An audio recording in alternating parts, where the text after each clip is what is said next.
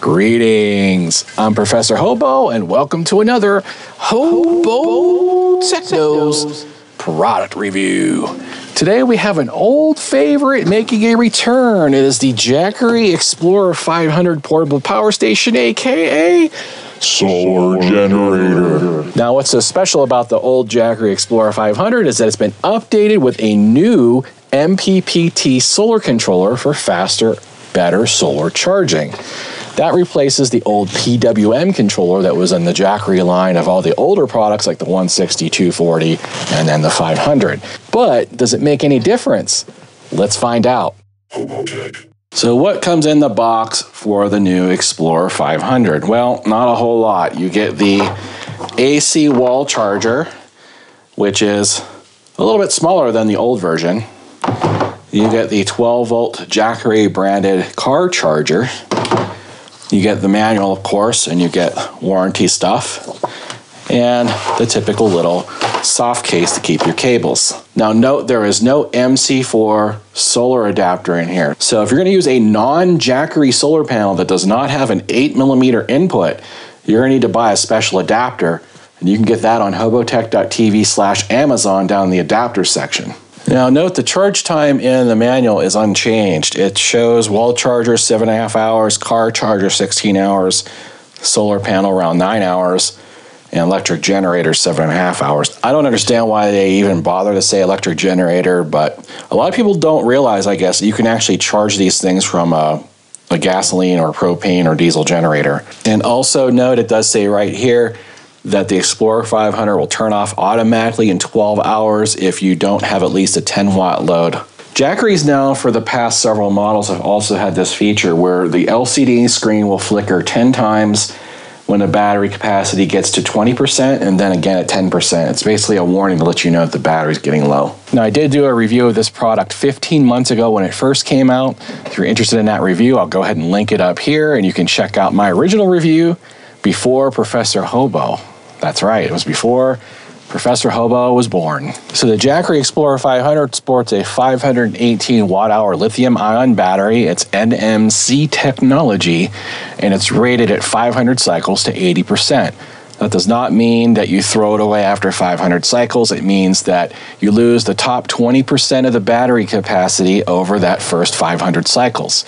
So it's good for years and years and years. It doesn't mean that you just throw it away after 500 cycles. Now, it's approximately 12 by 8 by 10 at around 13 pounds. So it's very portable, very lightweight for the amount of power that you're getting. That's one of Jackery's biggest selling points. They might have an older design, but it's still one of the lightest and most portable on the market. Build quality, this is all PVC plastic with the exception of the silicone feet on the bottom. As for the design, the display is excellent. It has the typical Jackery display that shows the actual battery percentage and input and output watts.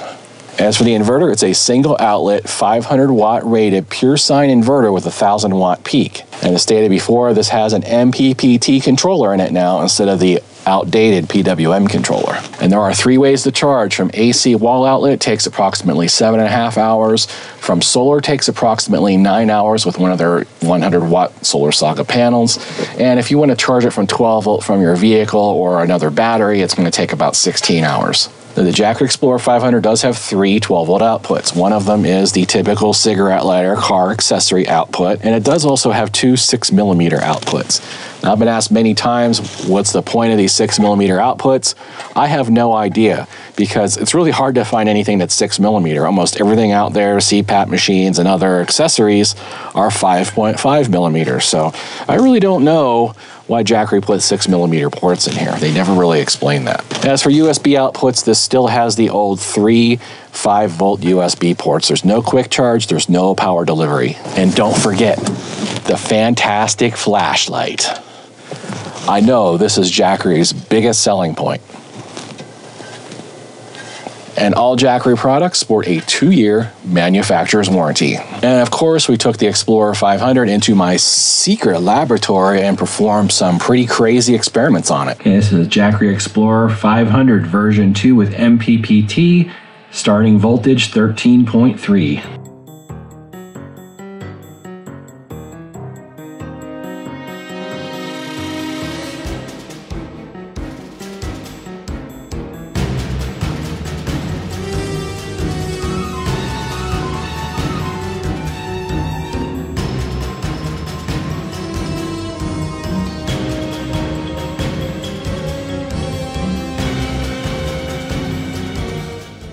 Final results, Jackery Explorer 500 version 2, 553 watt hours, 43 amp hours, total discharge time 5 hours, 42 minutes. As you can see, the battery capacity test was a real shocker.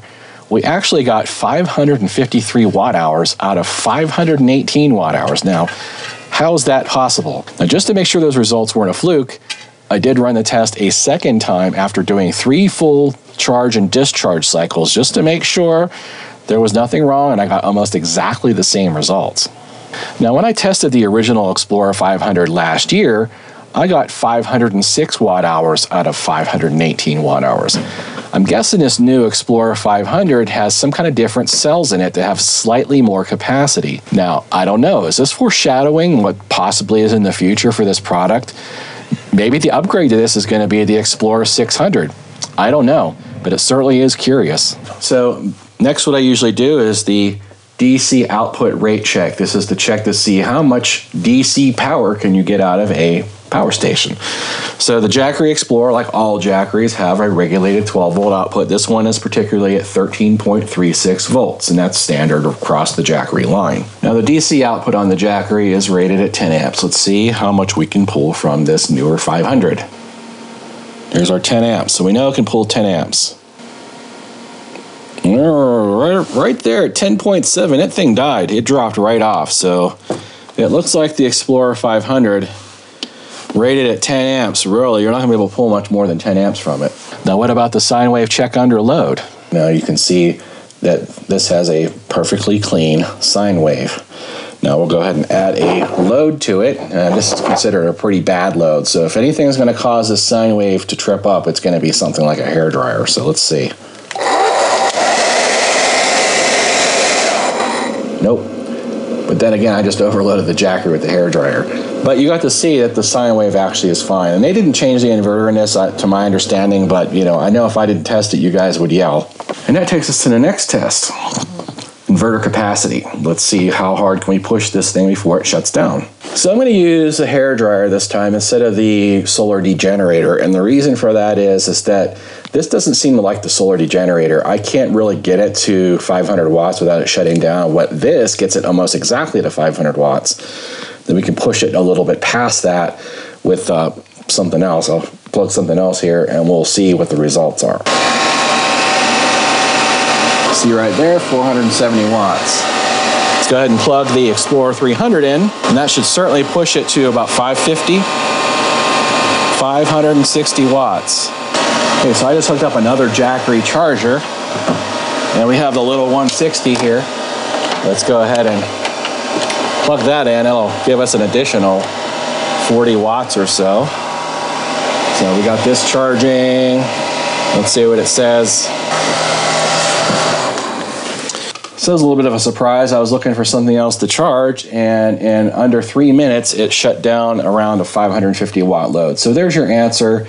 It can pull 500 watts pretty much indefinitely, but if you go past that, you got a couple of minutes, and then that's it. So I know this can't pull over 600 watts. I've tried it many times, so you're not going to be able to pull anything over 600 watts on this. So stick to the 500 watt range, which it's rated for. This next test is the max charge rate test, where I use this variable voltage charger to determine what range of voltages can the Jackery take. Now this is important if you're planning on buying non-Jackery solar panels, because we always recommend for Jackery products you actually use a Jackery solar panel because it's a perfect match. If you're going to use some third-party panel or multiples of panels, you want to know what the voltage range is. So right now we have it set to 12.1 volts, which is the standard base. That's usually where we start, and I know it's not going to charge on anything lower than that. So let's go ahead and plug it in, and instantly charging at 38 watts. So it will charge from a regular old lead acid battery that is 50% discharge. So yes, you can charge this from your car even with the ignition off, which is dangerous, but you can do it. Wish that display stayed on longer. So at this point, let's go ahead and turn off the voltage. We're at 13, let's get to 13.4. We're charging at 42 watts. Let's get up to 14.4. This would be a fully charged or a charging battery. 45 watts. So take it up to solar panel voltage, 18. So the baseline is 57 watts. We take it up to a high-end solar panel charge, and you'll see we're charging at 71 watts. Now the upper limit on the Jackery 500 is 30 volts. So let's take her all the way up to 95 watts of charging. Now let's go a little bit over 30, 30.1, and we're at 101 watts of charging. 32, okay, and then it drops to zeros. So the max rate you can charge a Jackery is about 31 volts, because in anything beyond a 31 volts, it's going to shut it down. So there we go. There's proof that you can actually charge this thing at 100 watts as long as you have a variable voltage controller that can go up to 31 volts. And as for the maximum charge rate test, as you can see, there's no change between this and the older version. The older version also supported 100 watts of charging at 31 volts. Today we're doing some real world testing using one Jackery Solar Saga 100 watt version 3 panel. And we have two Jackery Explorer 500s. One is the old model with PWM and the other model is the new one with MPPT. Let's see if there's any difference when we plug them into the Solar Saga 100. Do be aware that we have some pretty hazy conditions today, so we're not getting full output. Okay, let's go ahead and plug the Solar Saga 100 into the new Jackery with MPPT. All right, we're getting 62 watts. So let's go ahead now and plug into the old Jackery 500 with PWM charging. 61 watts, so just about the same. First up, the new Jackery with MPPT. So I'm just going to stand a little bit away from the panel, and I'm going to shade one corner with my glove. So I only have one cell shaded. Let's see what the wattage is. Okay, so now the Jackery is showing charging at 59 watts. Let's go ahead and shade it again. This time I'm going to walk past it like I am a giant cloud, shading the panel. Now, does it recover quickly? Yeah, we're back to 59 watts. So let's go ahead and compare that to the old version that has PWM charging. Okay, 59 watts, just like the other one. I'm going to shade one corner, one cell. Okay, it's shaded. Now I'm taking my hand away. You can see the results. Now I'm going to go ahead and walk past it like a giant cloud. Should see the wattage dropping. And let's see how it recovers. So you see after the panel's shaded, it now stays at 41 watts. And I bet you if I unplug it and plug it back in, we'll get 50 something again. There we go. See, that's the difference between a PWM controller and an MPPT. Now, there's no surprises at all with any of these results. This is exactly the same results we got from the Explorer 500 when we first tested it last year.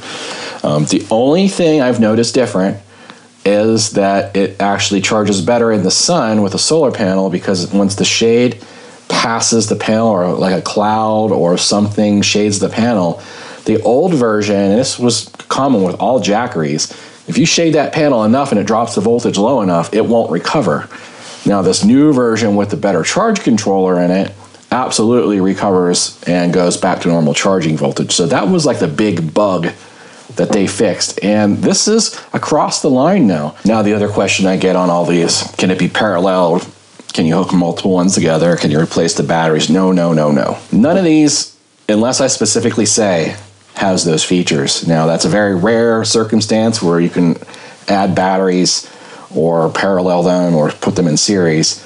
Those are usually the very high-end, very expensive models. This is considered a mid-range power station. So in order to keep costs down, they don't have all that stuff that most people don't use anyway. Now I'm not going to bother with the USB output rate check, because the Explorer 500 still has the old archaic 5-volt fixed voltage ports. There's no quick charge on the 500, unlike the new 300, which has quick charge. In fact, it was news to me that they even put MPPT in their product line. I found out because one of you guys told me in the comments. It said something about it in the book, and I said, hey Jackery, you guys updated your product and you didn't tell me. So I got them to send me a new one, and I got to test it, and it looks like that's really the only difference.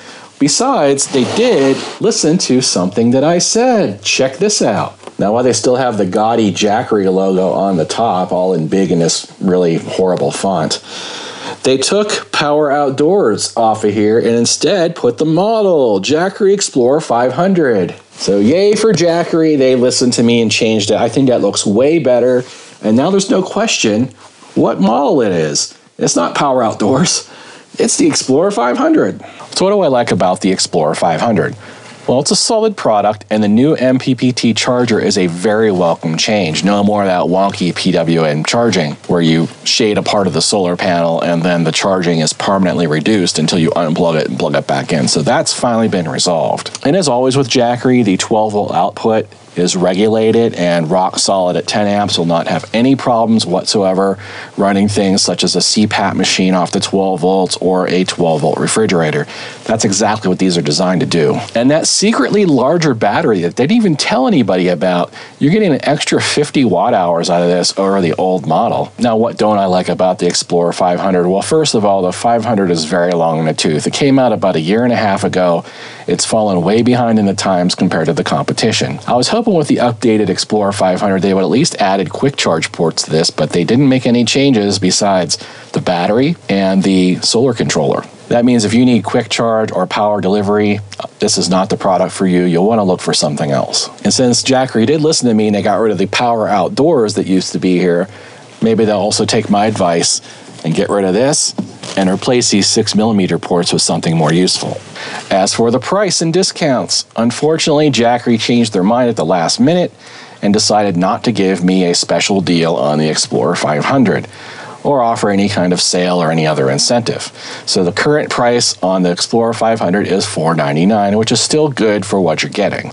However, Jackery is having a huge sale starting today through the 14th of October on the Explorer 1000, which is the bigger brother of this, and the Solar Saga 100 solar panel. So if you do get this and you want to get a solar panel with it, at least the solar panel is on sale. So use the links below in the description to get a whopping $100 off of the Explorer 1000. You can also use the link below to get $30 off the Solar Saga solar panel, again through the 14th of October. And if you want to know more about the Explorer 1000, the bigger brother, I'll put a link up here where you can go and watch the original review I did of the Explorer 1000. Now, next week, Jackery is having a 20% off sale of their older products, the Explorer 240 and the Explorer 160.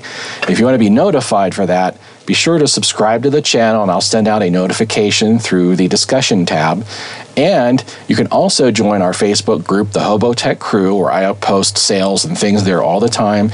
And you can also subscribe to my blog if you go to hobotech.tv/blog, type in your email address, and anytime I update a video or there's some really big spectacular sale, you'll get an email about it, so you won't miss any special deals. Now, what's the main competition for the Explorer 500? Well, obviously it's the Bluetti AC50S, which is a model that everybody's been waiting to go on retail sale. It's currently still on pre-order, but it's only going to be on pre-order for a short period of time. It's supposed to be out for retail sale this month, and I'm going to release a video on that soon. So again, subscribe to stay tuned for that review. It's actually more bang for the buck than the Explorer 500. And if you're interested in the pre-order for the Bluetti AC50S, there's a link below in the description. You can get 50 bucks off. So what about the recommended solar panel for the Jackery Explorer 500? Well, for all Jackery products, I suggest getting a Jackery solar panel. They're just made for each other. They're both very portable, very lightweight, and very durable. Jackery solar panels are some of the best on the market for portability, performance, weight, and longevity. And this week, you can get 30 bucks off the solar panel, so it's actually a pretty good deal. Now, for the Explorer 500, you'll want to get one 100-watt solar panel to charge it. If getting two is really not going to help you in this case. But if you're looking for a cheaper alternative to the Jackery Solar Saga panels, you can go to hobotech.tv/Amazon, click on Solar Kits. It'll take you down to all the other options that you can use. Now, be warned that Jackery products do not come with an adapter to use third-party panels. They want you to use Jackery panels. If you want to use a third-party panel that has like an MC4 output, you're going to need an adapter. You can get those adapters on hobotech.tv/Amazon. At the very bottom, go to Solar Adapters, and that'll take you to the 8mm to MC4 adapter that you would need to use for most of the Jackery products. Thanks for watching. If you learned something today, don't forget to give me a thumbs up below. And if you're not a subscriber already, you know what to do. That's it for now. Till next time. Odin commands you to like and subscribe, and clean my litter box. Got Billy over here slaving away. Oh, this is it for the day. That pile, there was so much little shit, you know, like 3-inch cuts of wood, pieces of trash, you know. Crap, dude, you got that like totally cleaned up. Wow, that's a lot of wood. That was all hiding underneath there, Yeah, huh? and it's all good. Wow. So we could use that for firewood. It'd be great firewood. See? All the stuff you find on a homestead. This is buried under a giant pile of brush.